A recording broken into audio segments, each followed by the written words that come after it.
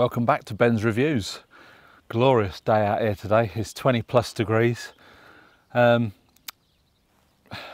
been asked to put something on the video. I don't know whether they meant to put it on this channel or feature it on one of my other channels.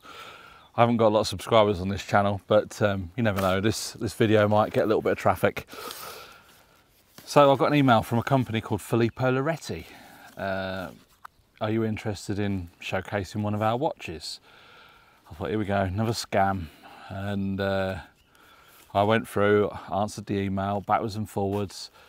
Then it started getting involved. There was a contract and all this, and I thought, okay, and they still wasn't asking for any money.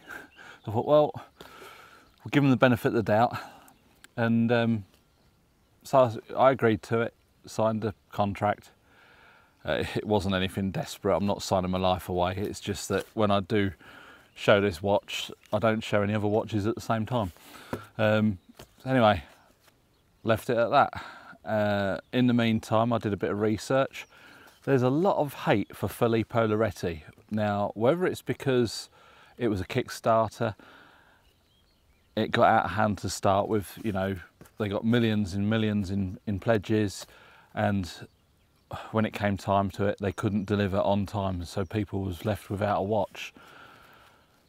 That and the fact that a lot of these watch review channels are obviously watch aficionados, and they're saying that they're cheap watches made with inferior parts. They're made in China. I mean, at the end of the day, an iPhone's made in China and they're made with cheap inferior parts, but the actual end product is, you know, quite a good thing, really. I haven't got one. I've got the iPad and I've got a crappy old Android phone. But yeah, so we're going to unbox this and see what we actually think of it. And yeah, so we'll do that. Let's have a look at this. So here it is. Comes in a nice little box. We'll open that up. You are awesome. I know, thank you for letting me know. We just wanted to thank you for your patience and support. We hope this wait will be worth it. Enjoy your new watch. Yours sincerely, the Filippo Loreti team. There's that. So we've got another box, a box inside a box. So we'll put that there. Just pop that out the way. FilippoLoreti.com. It's well packaged.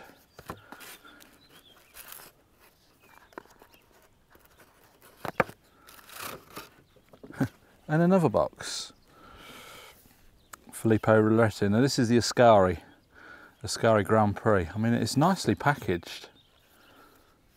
So a lot of effort has gone into this. And there we go. Look at that.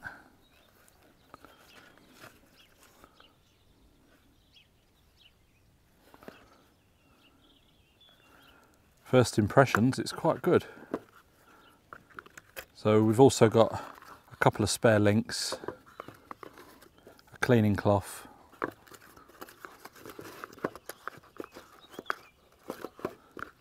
and some instructions.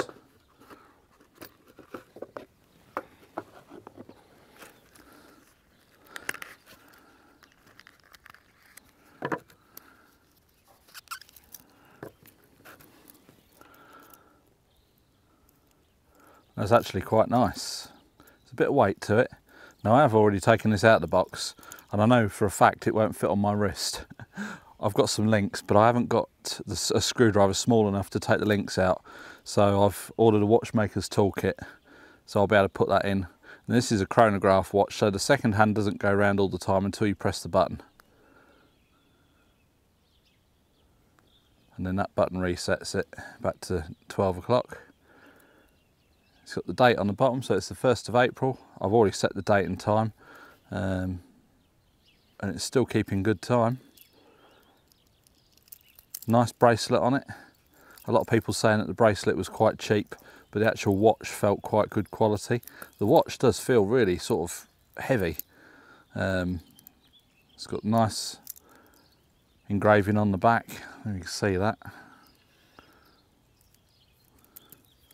Yeah. I can't even get it over my hand very well, so I won't bother. I'll do that when I get the links. But yeah, so far I'm pretty impressed with that. It's got Seiko movement in it. It's a sapphire coated mineral glass, so it's not a sapphire thing. You will be able to scratch it if you're not careful, but so far that looks pretty good. Filippo Loreti engraved on the bracelet, the clasp. Close that up. Filippo Loreti on there. Overall, I'm pretty chuffed with that.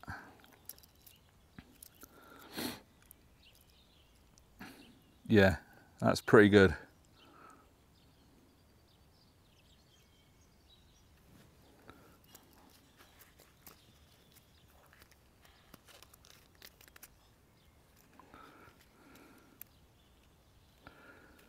Now, I've not seen many reviews for the Ascari Grand Prix 1951, but this, I mean, you know, I'm not a watch aficionado. I don't claim to know a lot about watches, but I know a decent watch, if it feels good and it tells the time, that's all I want it to do.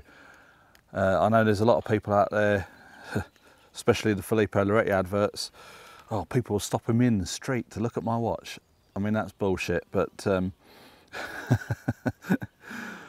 but I'll be quite happy to wear this once I can fit it on my fat wrists. Yeah, that's quite tasty actually. I quite like that, and it'll go quite nice when I'm driving around in the Range Rover. I like the blue. I think that the hands and the numbers, or the number markers, they glow in the dark. The bezel doesn't turn. It's a tachymeter. I did read up about it, but I can't really remember all about it now. So yeah, and when you set the chronograph part going, the second hand starts going. And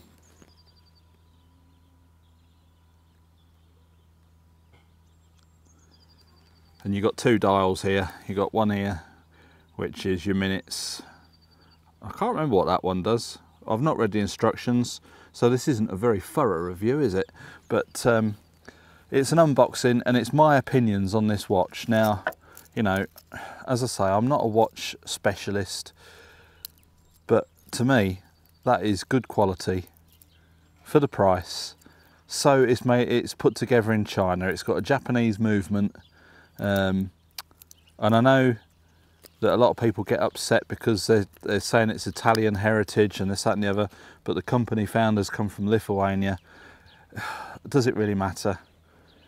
At the end of the day, it's a good quality watch, tells the time, and I think I probably would be happy to pay the price that this is.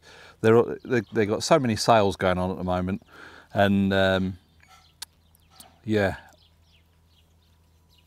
more than happy with this. I like the gold, I like the brushed stainless, I like the gold embellishments around there. The crown wheels and the pushers are gold. This has got a little flag embossed on it. And yeah, that's just brilliant. I'm well chuffed with that. So that's it, it's unboxed. And as I say, I'm thrilled to bits with it, to be honest. It's good quality. It might not be one of the best out there, but for the price, if somebody can get one of these this cheap, because there's a lot of people on YouTube saying, oh, it's just rebranded stuff that you get on AliExpress. If someone can get one of these on AliExpress for 15 to 20 quid, let me know, and I'll see if I can buy one and we'll compare the two. I can't see it myself. I've bought cheap watches in the past. This doesn't feel cheap, and I'm thoroughly chuffed with it. So that's all I can say about it, really. Filippo Loreti, they came through. They said they were sending one. One's turned up, so it doesn't fit. But I've got the links to make it a little bit larger, and happy days. So I hope you like this video. Please give it a big thumbs up. Subscribe if you haven't already, and we'll catch you in the next video. Bye for now.